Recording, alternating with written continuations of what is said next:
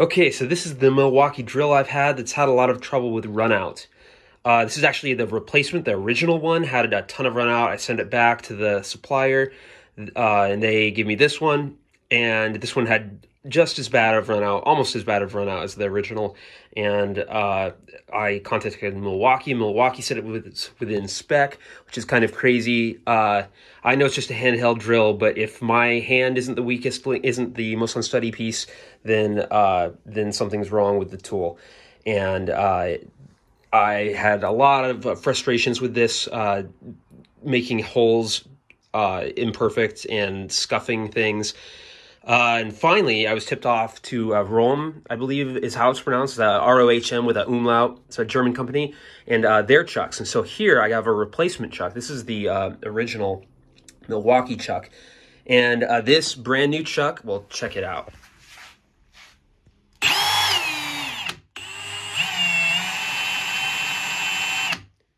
Absolutely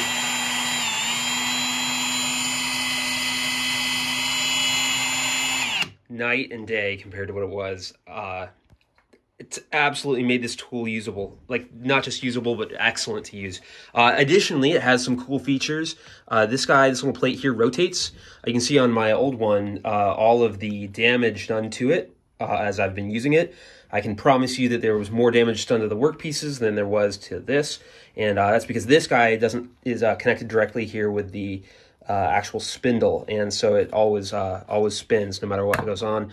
Here, this guy rotates freely, so that was just a bonus feature. I was really just checking out the runout, but this has become an excellent drill. I really wish Milwaukee could have got it right the first time or the second time, but I'm really happy I didn't have to abandon my investments in this and the rest of the system. So if anyone else is having runout issues, check out Röhm, I think it is.